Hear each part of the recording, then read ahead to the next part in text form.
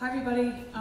Gosh, this has been an amazing conference. I'm so excited. I'm particularly excited about people who are making tools so that artists can go and make their tools and so on and so forth. It's just amazing. I've met so many of my, so many people that I admire here.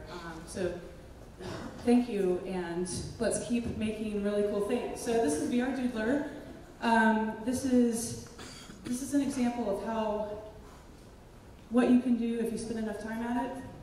Right, and I know not everybody is a drawer, and that doesn't matter.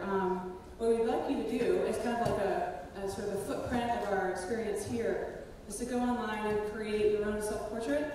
So you can, I'll show you in a second like how to do that, but this is a sampling of some of the self-portraits we did yesterday in this room. And it's just really fun, and what's nice about VRDoodler is that it's available on the web. It's WebVR, thanks to Mr. Dude, who's actually in the room with us today, a number of other people who really made WebVR a real VR and AR experience. And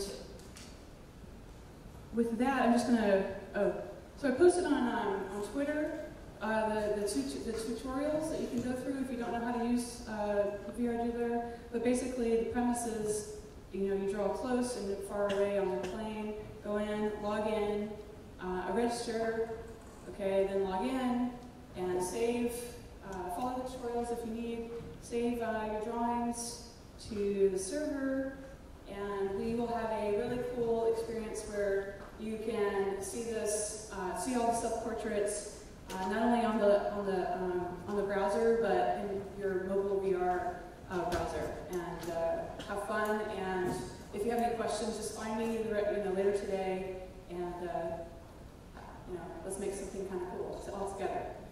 Thanks.